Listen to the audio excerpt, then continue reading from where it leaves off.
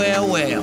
If it ain't Clarence Clementine III trespassing on my land, crossing over boundaries that your forefathers were bearing upon since 1877. Get your ass back on your property tax. Oh, yeah? Now, hold on there one hot damn minute. If I do recall, you were exiled 8 years ago. Sorry, Clarence. Now, if I done told you, your property line ends here and begins here. Now, stay off my land, boy. Hold on here, you sassafras and James Dean. Hey, this line was clearly drawn by my forefathers. You crossed past these exiles plenty of times. well, what about the berry patch?